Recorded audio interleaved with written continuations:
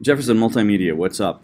I want to take a closer look at the commercial script. So, I did mine for Galaxy Fitness, which is my spin on Planet Fitness, right?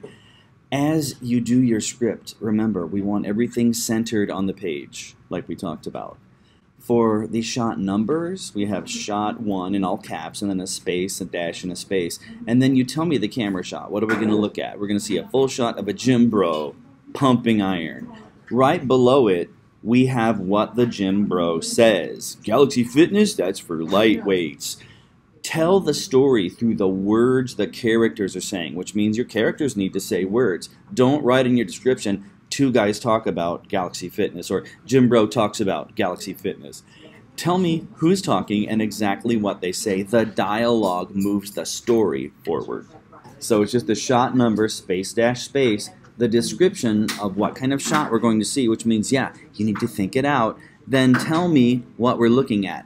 Really tight in like one sentence, ladies at Galaxy Fitness and neon 80s workout gear. And then underneath it, what are the characters saying? Because the characters tell the story. So Lady 1 responding to this guy, Galaxy Fitness, that's for lightweights. And Lady 1 says, yeah, and we like it that way.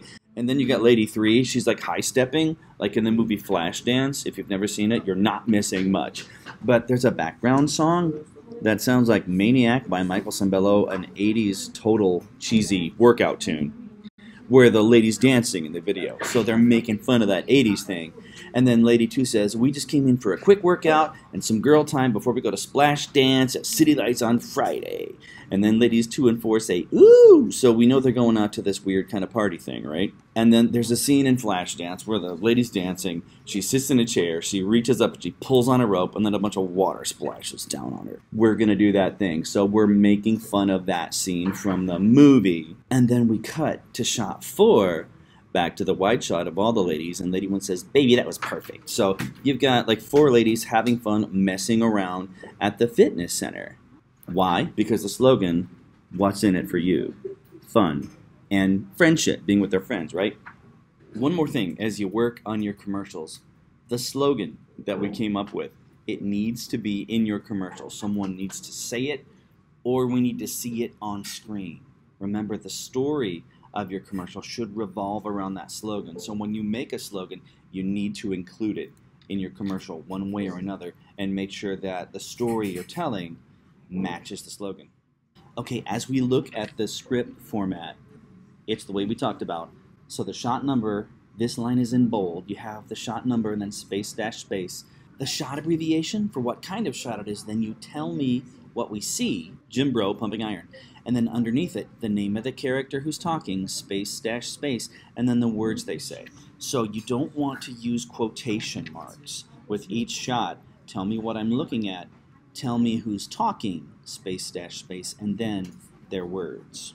If you have more than one person talking, there should be a blank line between each person who's talking, and then another blank line before the next shot. So as I look at our stuff, a lot of it looks like this.